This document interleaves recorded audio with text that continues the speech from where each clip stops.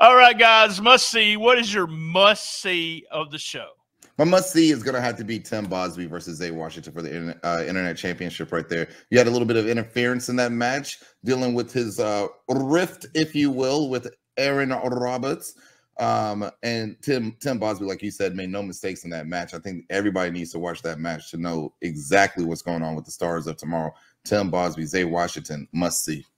Bosby against Zay Washington, must see for me too. I like the whole thing with Alan Steele being on commentating and commentary there, and just explaining everything and saying this kid is a natural, blah blah blah. I mean, he told the story there, and they told the story about him saying, I want this shot. I want my first match to be a title shot.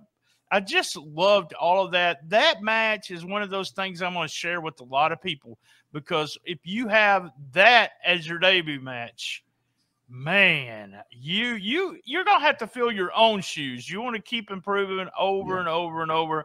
I've been hearing about this guy.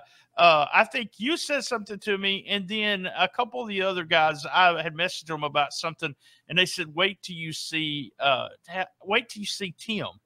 And I'd seen a picture of him at the school, but I had not seen him move, work, or anything.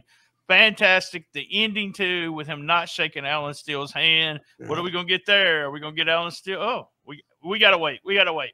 That was our must-see for the week.